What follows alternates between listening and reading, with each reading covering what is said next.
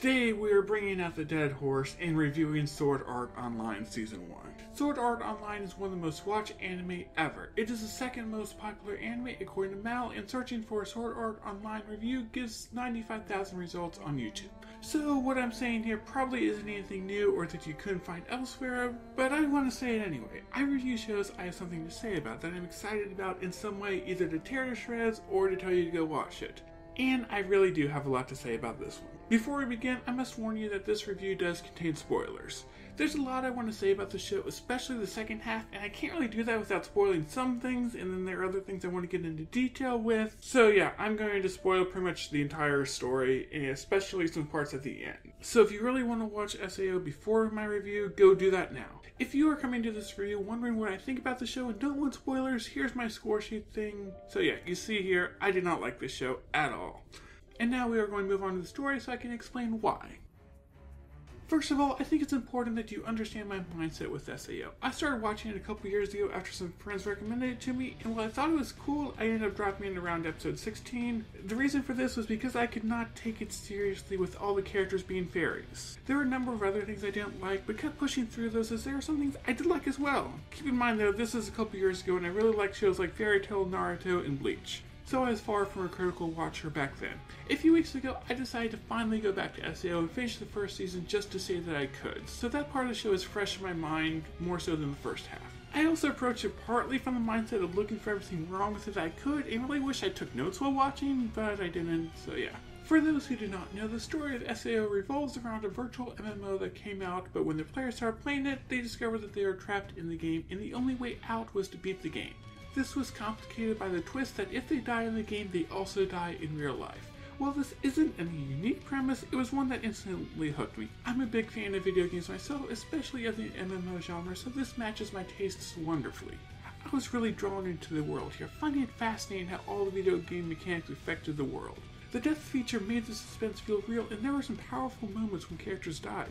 Similar to my thoughts on Tokyo Ghoul, the setup here was great. There are a few problems here, like the plausibility of how all the technology worked and things like that, but these weren't big deals, so I was able to look past them. Of course, that's not to say there weren't problems later on, though. One of the biggest issues I had with the story were the time skips. About 2 years' time passed in about 6 episodes, with these 6 episodes basically just being filler. They added very little to the plot. The characters in them had little to no impact at all, and they weren't even that entertaining. Then the show decided to focus on romance, with our main character Kirito falling in love with the main female character Asuna. It is true that I'm not a big fan of romance as a whole, so this probably fueled my dislike of this, but still, I wanted to watch this show to see Kirito and Asuna fight monsters, not fall in love and go fishing. In many ways, it felt like Asuna was just there to give Kirito a romantic love interest, not to be her own character with her own set of motivations. Of course, the fact that she's also trapped in games means that many of her goals would be similar, but still, there wasn't that much to her, and she was the best character of the show. But then the SAO arc ends with some exciting battles, some plot holes, and everyone escapes and lives happily ever after. Or at least that's what would happen if the show knew to end before it completely turned into a train wreck. You see, not everyone got out of SAO, Asuna being one of them. She was instead being transferred to another game, AOLO, while all the characters are fairies. So Kirito ventures into yet another game to save her because all this makes complete and total sense from a scientific and technological perspective. But this is again a science fiction show, and it seems impossible for someone to write science fiction without making things up out of nowhere. And unlike shows like Twin Tales and Kill la Kill that aren't supposed to make sense, this one tried to be serious, and that's why this bugs me so much. But anyway, here we are in another MMO, but this time people do not die when they're killed. Take that, Emiya. See, just because you're correct does not mean you're right.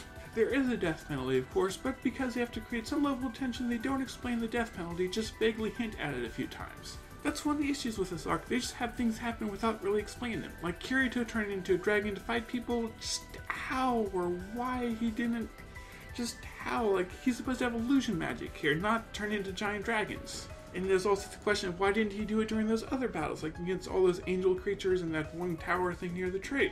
Another thing I do not like about this arc is basically as soon as he got into this world, he met another character by the name of Sugo. This makes sense, giving the main character a partner who can really help the story, except for the fact that Sugo is Kirito's sister/cousin, and she just happens to be the first person that Kirito met in-game, which is a massive plot convenience. Now, I could be okay with this type of development if it would let us explore Kirito's family life more, and I'm a sucker for a good story about family, so you really had something I could have liked here. But instead of taking that direction, they had Sugo fall in love with Kirito.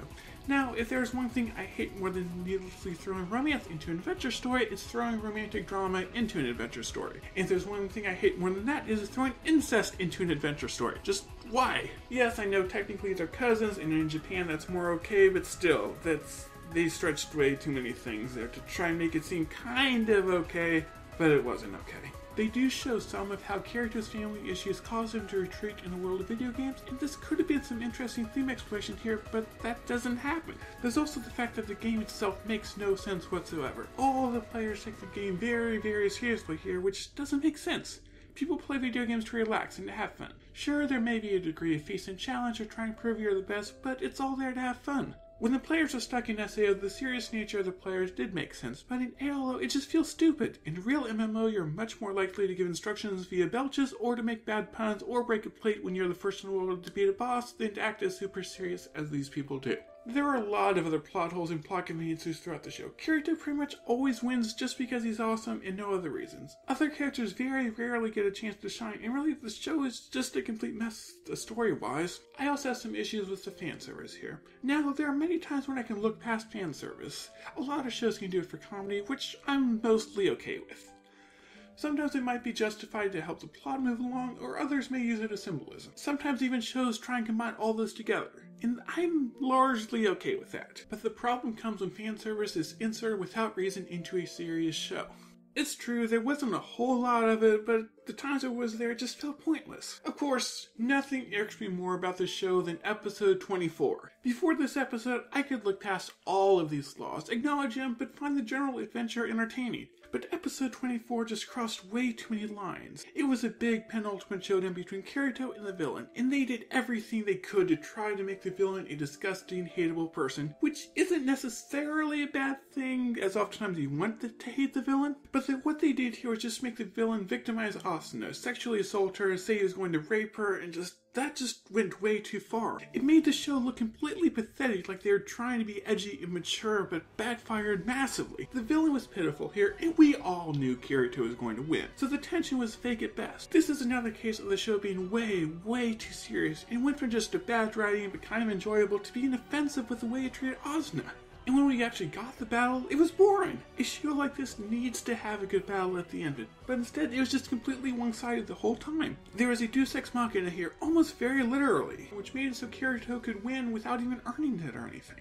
I have been ranting about this story for a while now, and so it's probably time to move on to something else. I know there are lots of other problems, and I've read and watched other reviews of the show, but I feel like if I added everything they said, I'd just be copying, and if you want to go watch them, go do that. I'll put a couple links in the description if you want to read or watch more though, because I don't want this to take like an hour like some people.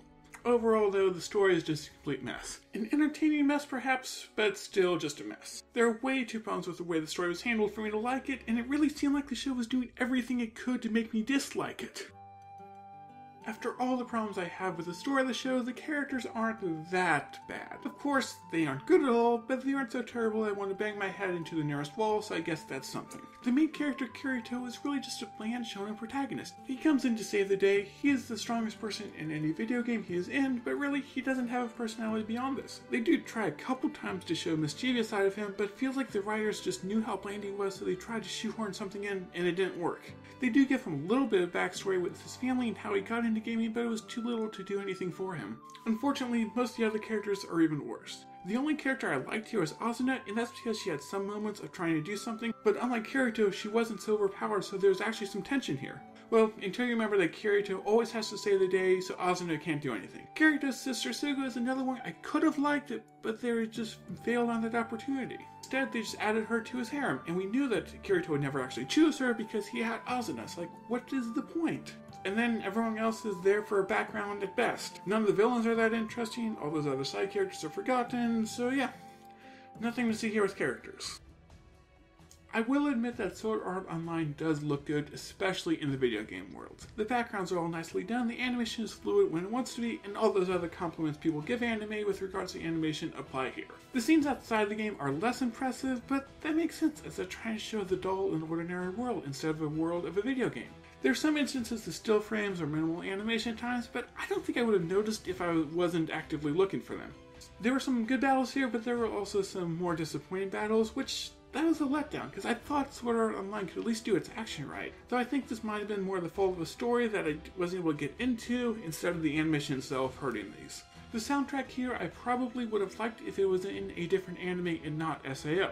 It is an epic soundtrack made by Yuki Kaja, who is well known for her epic music. Unfortunately, the music ended up working against the show because it only added on to the problem that the show was taking itself way too seriously, so the scenes that they tried to make better with the epic music ended up becoming worse. I will say that both the openings were quite good. I like the visuals and music for both of them, so there's something that the show did not mess up. Final thoughts. SAO is the worst anime series I have ever seen. But despite this, I can understand why some people like the show. It has its flaws, and I only talked about the few that stuck out to me the most. But I don't think the show is made for people like me who are looking to evaluate the show critically. It's made to be an escapist fantasy type of story for those who love video games. The second arc here I found interesting from beginning to end, though admittedly part of the reason for this was because I was looking for everything wrong with it. And still, all the problems I had could not outweigh any fun I might have had here. And that brings us back to the final score. I give Sword Art Online Season 1 an overall score of a 2.39 out of 10 and a rating of skip it. It may be true that some people like this, and this would normally make me consider giving it a worth checking out, but I just can't. If you're someone who seeks out reviews to tell you if you should watch a show or not, the odds are you're not going to be someone who will like it. So yeah, that's my score. For recommendations this time, I have 2 shows that are currently airing and just about to finish. The first of which is It Wrong to Pick Up Girls in a Dungeon? It feels like SAO in a lot of ways, the world seeming like a video game and there being a dungeon filled with monsters. And you cannot forget the fact that the protagonist picks up a harem along the way. It doesn't take itself too seriously, it doesn't try to be anything more than the generic show it is. And this ends up making it a lot of fun. It's far from great, but it feels like it was the path that SAO should have taken. My second recommendation is Fate Stay Night Unlimited Blade Works. This is another show with its share of problems, but it also has its awesome moments that make me forget all those and remind me of why I love action shonen. So if you're a fan of action shonen and aren't bugged by the problems of SAO, you'll love Fate Stay Night. And now I'm probably going to get yelled at by the Fate fanboys for comparing their show to SAO. Oh well, won't be the last time I get yelled by them, I'm sure. And that wraps it up for my review. Thank you very much for watching, and I will see you next time.